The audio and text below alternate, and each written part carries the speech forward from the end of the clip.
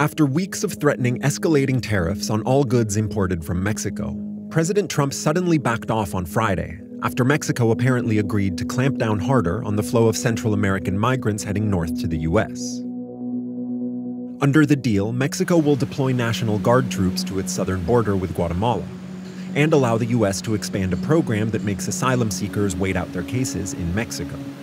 Trump celebrated the deal as a triumph. For many years, people tried to get what we got in a period of a couple of days, and they couldn't get it. But so did Mexico's president, Andrés Manuel López Obrador. On Saturday morning, thousands of Mexicans gathered in Tijuana to watch him take a victory lap.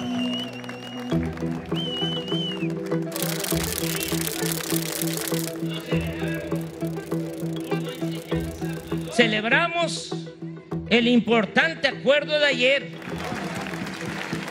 Agradezco también la solidaridad de los mexicanos que no titubearon en manifestar su apoyo en la defensa de la dignidad de nuestro país y preservar la amistad con el pueblo de Estados Unidos.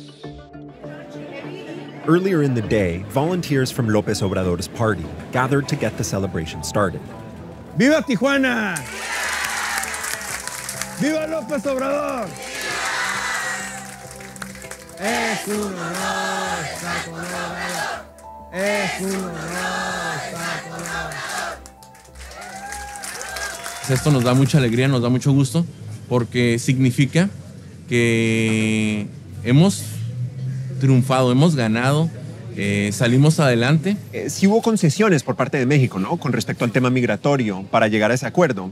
Y hay aquellos que dicen que el acuerdo representa una capitulación por parte de México frente a Estados Unidos. Fíjate, Noriega, que sí hubo una respuesta, pero que era algo que ya estaba por nosotros acordado. It's true that López Obrador didn't make any new concessions. If anything, the deal gave him cover to pursue controversial policies he was pursuing anyway.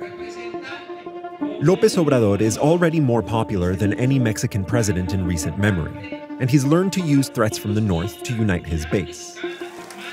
He even got some migrant advocates to back the deal by promising more resources for Central Americans who find themselves stuck in Mexico. ¡Viva México!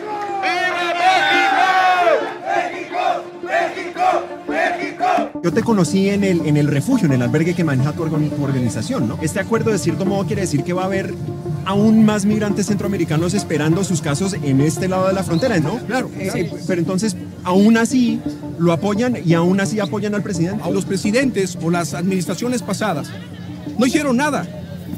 Ahora que esta nueva administración, que no son los mismos partidos políticos, que están entrando un partido nuevo, hay que darle la oportunidad también de que trabaje. En 6 meses no puede arreglar las cosas. Que internamente, por ejemplo, no estamos de acuerdo en muchas cosas. Nosotros no queremos que militaricen la frontera sur. Claro. Como le dijimos a Trump que no queremos que militarizara. Pero nosotros ahorita estamos en torno a nuestro presidente. De entrada, tenemos que apoyarlo y respaldarlo. Y hemos avanzado. Cerrando fila. Pero cerrando fila.